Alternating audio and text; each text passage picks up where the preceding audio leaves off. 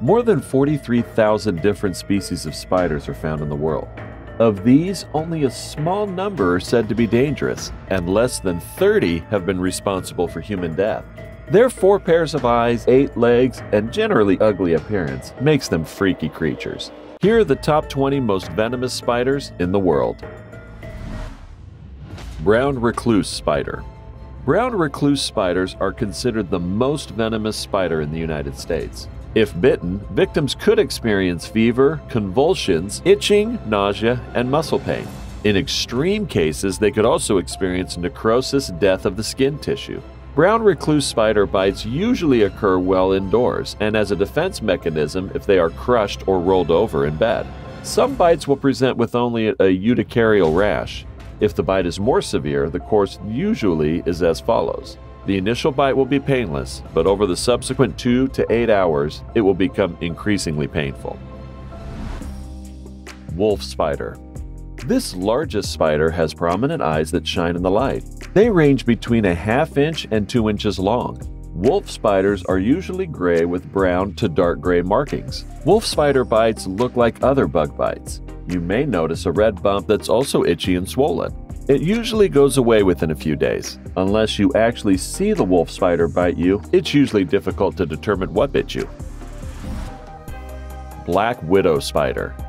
This venomous spider is responsible for more than 2,500 visits to poison control centers every year in the United States. It is one species that can be found in the United States and parts of Canada, throughout Latin America and the West Indies. The most common member of Latrodectus in North America, it makes its home in a variety of settings, such as woodpiles, burrows, or among plants that serve as supports for its webs. The female is shiny black and usually has a reddish to yellow hourglass design on the underside of the spherical abdomen.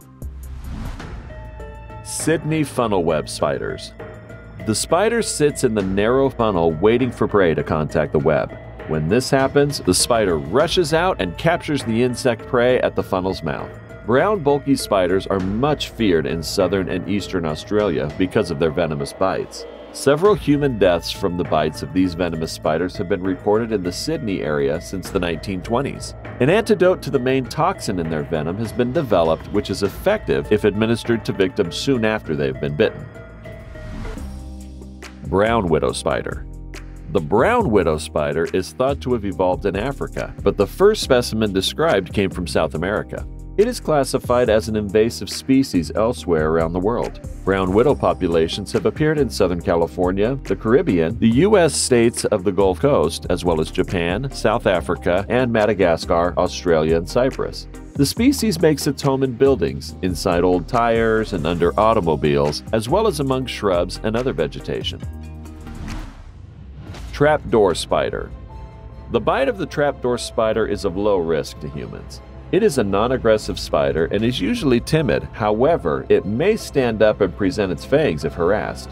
Trapdoor spiders rarely bite. However, if they do, it can be very painful. Brown trapdoor spiders are often mistaken for funnel web spiders. However, their bite are not as dangerous. Local pain and swelling may occur. Sigillate trapdoor spider bites may also cause local pain and swelling. There is one report of an unspecified severe effects from a sigillate trapdoor spider bite. Six-eyed sand spider.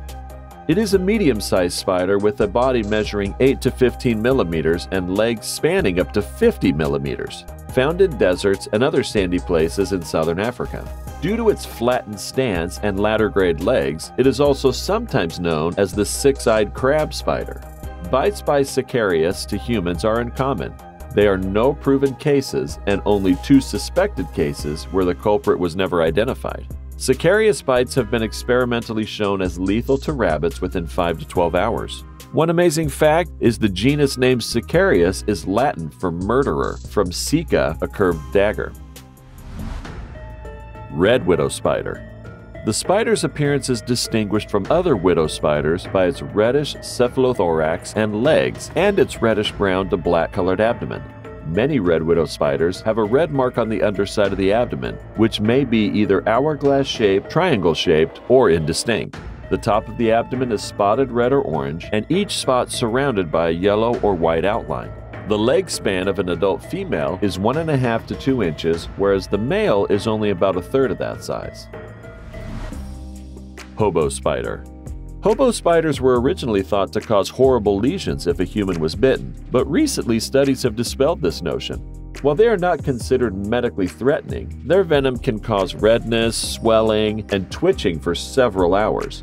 Usually, these most dangerous spiders choose to hide in dark places in moist areas, such as woodpiles, basements, retaining walls, large cracks, crevices, or other cavities in rock walls, foundations, or other constructions. They often have a light stripe running down the middle of their bodies. Noble false widow. One of the more poisonous spiders found in England, the noble false widow spider is the most venomous of 3 types of false widow spiders. Its bite causes pain, swelling, nausea, and, fact is, if it becomes infected, it can lead to gangrene. Although false widows do have a venomous bite, the venom is not particularly potent. Usually, the only symptom is pain at the site, which may radiate away from the bite. It ordinarily lasts between 1 and 12 hours, and rarely more than 24 hours. Often, the symptoms are no worse than the pain of a wasp sting. Redback spider. It's native to Australia, but it has spread to New Zealand, Belgium, and Japan through grape exports. The spider often builds nests and webs on grape leaves and inside bunches. This one of the most poisonous spiders is widespread through Australia, living in all of the continent's varied environments, except for its hottest deserts and frigid mountaintops. The species is also found in urban areas, frequently making nests in human dwellings. The redback is identified by its prominent red stripe or hourglass-shaped mark on its black-colored back. This mark is more noticeable on female redbacks than on males. White-tailed spider. The venom from the white-tailed spider is listed as non-lethal. It has not been shown to cause necrotic ulcers, which could result in the need for amputation. And there has never been any clear evidence necrotizing arachnidism, the name given to a syndrome where the skin blisters and ulcerates following spider bites, has been seen in Australia. There is currently no clinical test to determine if you have been bitten by a spider, and there is no blood or swab test that can be performed to positively identify what spider it is if a bite is suspected. Scotophaeus black wally. This species is widespread in Britain and Northern Europe. They are commonly found in Britain around and inside houses, usually in the autumn, and also under bark and in holes in walls in warmer parts of Europe. It hunts nocturnally. The adult males of these spiders reach 9 millimeters in length, maturing in the early summer, while females reach 12 millimeters and can be found until autumn. The carapace is dark brown, while the abdomen is brown or gray with hairs resembling the body of a mouse. Catapose spider. Native to New Zealand, the catapose spider is endangered. Only the female is capable of biting a person, but their bite isn't thought to be lethal, but rather unpleasant. By unpleasant, we include symptoms like abdominal cramping, sweating, fever, and shaking. Catapose bites are very uncommon, and while likely to be unpleasant, are not likely to prove lethal. Typical symptoms include pain at the site of the bite, may spread to other areas, becoming more intense over the hours that follow. Cupboard spider. The cupboard spider isn't known to be dangerous to humans. For most people, their reactions to venom are similar to a wasp sting. However, there have been a few cases where more serious symptoms were recorded. The female cupboard spider could be easily mistaken for a redback spider, but lacks the distinctive red stripe on the back. Both spiders are from the same family, Theridiidae, so they are closely related. However, the cupboard spider is not considered as dangerous as its redback relative. Chilean recluse spider. While death resulting from their bites is very uncommon, the Chilean recluse spider can cause serious symptoms such as skin irritation and death of skin cells. The application of an ice pack helps as first aid because the venom is more active at high temperatures. Applying aloe vera may soothe and help control the pain. The spider should be brought with the patient in a clear, tightly closed container for identification if it can be captured.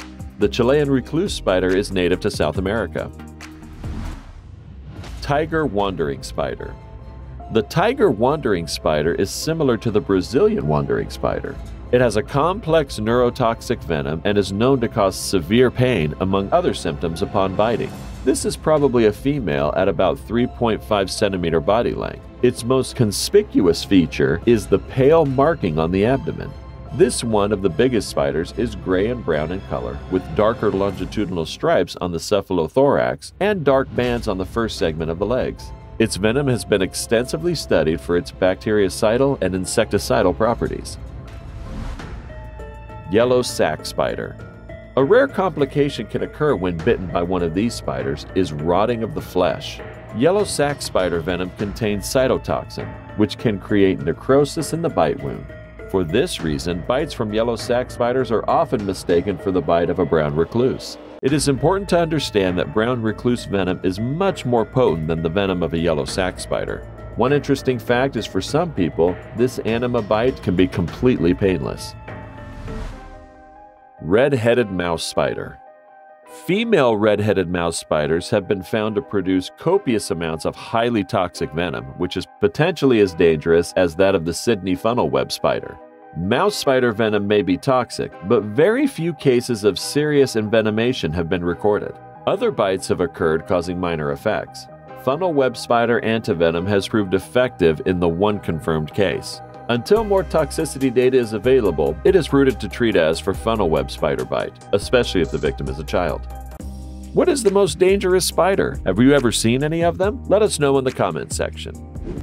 Like always, if you enjoyed it, be sure to give us a big thumbs up and leave us some love in the comments section.